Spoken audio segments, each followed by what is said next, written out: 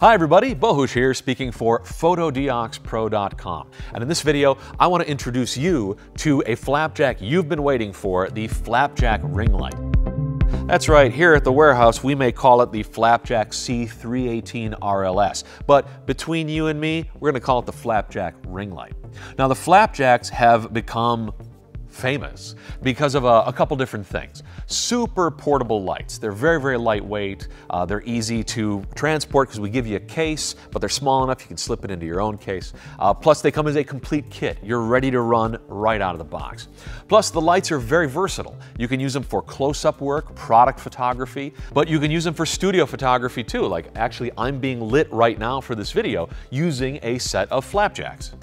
But most important, the quality of the light that you get out of the FlapJack is very soft. It's like using a softbox without the softbox because the light that comes out is already bounced, it's already soft, beautiful. Beautiful for faces, great for products, and all the advantages of LEDs without the harshness.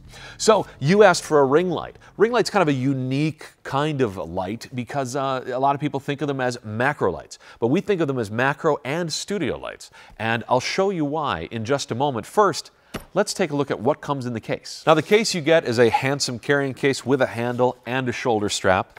Let's unzip.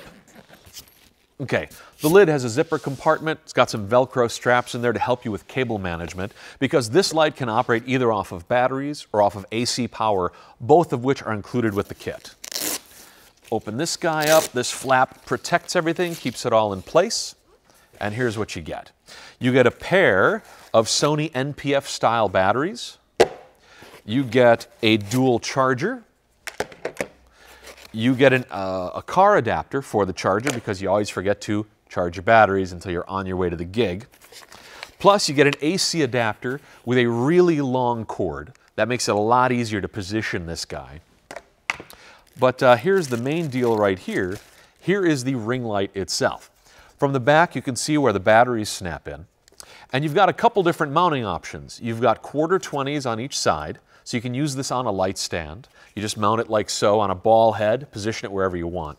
Or you can mount this guy, which I'm going to show you how to do in a second, which will let you use a rail system. So if you're using this for video work, or really any setup where you have a nice kind of camera rail system, this guy will do it. Whether you're using the 15mm rods or the larger rods, you're set with what comes in the kit. Let me show you how to mount the rod holder right now. It comes pretty much assembled right out of the bag there. All you need is a Phillips screwdriver, which I have right here. If you move this guy, you'll see this goes up and down this rail. And note that this ratchets, so if for some reason you need to move it without unscrewing, you can do that. But just slide this guy down until you reveal the screw holes. And then down here at the bottom there's a metal plate with 4 screw holes tapped in. And we give you the screws you need in this little bag with a spare one in case you screw up.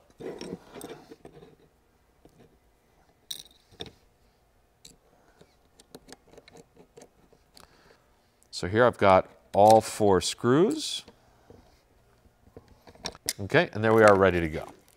So you can slide your rods in like so, tighten it wherever you need it to be.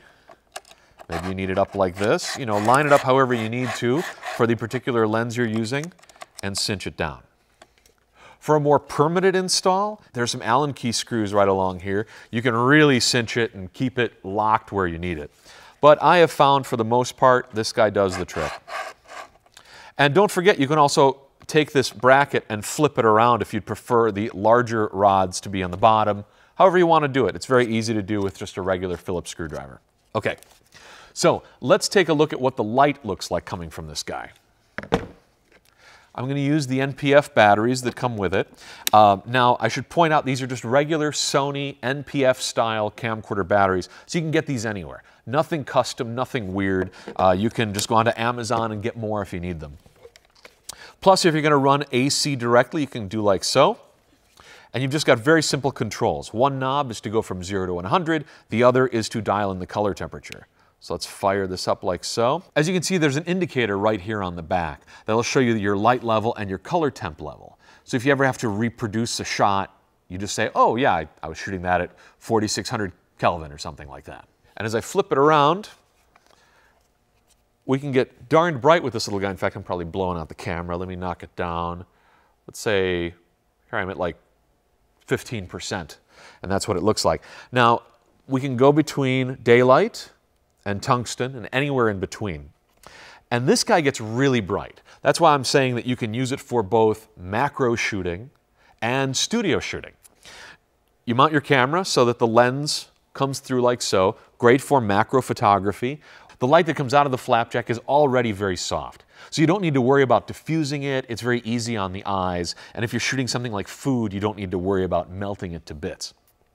Plus, this is great for shooting faces too, if you want a nice even light across the face.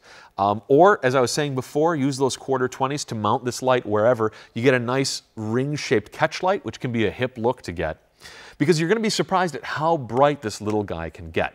Remember, the secret of the FlapJacks is instead of the LEDs facing forward and kicking out a direct, strong beam, we've got the LEDs on the side, and they kick into this diffusion material. So the light that comes out is soft and bounced already. It's like having a softbox without the softbox.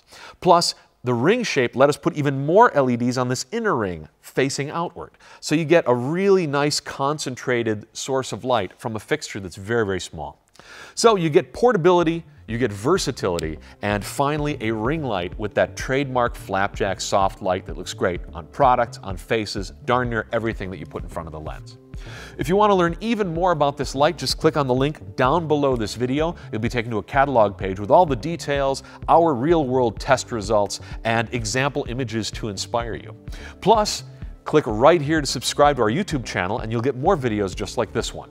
My name's Bahush. Thanks for watching.